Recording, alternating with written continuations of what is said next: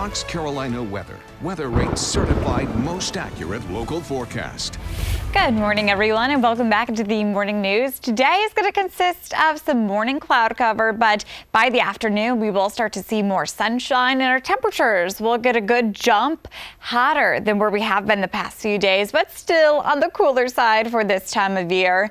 Temperatures will return into the 80s region-wide, but it is going to be muggy. So for the muggy meter, it's going to be the uncomfortable air mass, so it's going to feel a little bit sticky as soon as you walk outside. Our high temperature of 85 degrees today in the upstate. This morning's clouds will eventually dissipate and will turn sunny by the afternoon, but we do have a minor rain chance in the forecast for the mountains today. 81 though for the high temperatures, so not so bad. So the disturbance that rolled through our region 2 days ago is still slowly moving through the Atlantic basin, but for us here locally, it's some of these leftover showers. So right now, Asheville into Hendersonville starting to see those showers weakening, but Spartanburg and northern portions of Greenville County north of I-85 at this hour dealing with some of that light rain and some drizzle activity. That will fade by 9 o'clock. After that, we are looking at clearing skies, and it's going to be warming up pretty quickly thanks to that dominant sunshine throughout the upstate.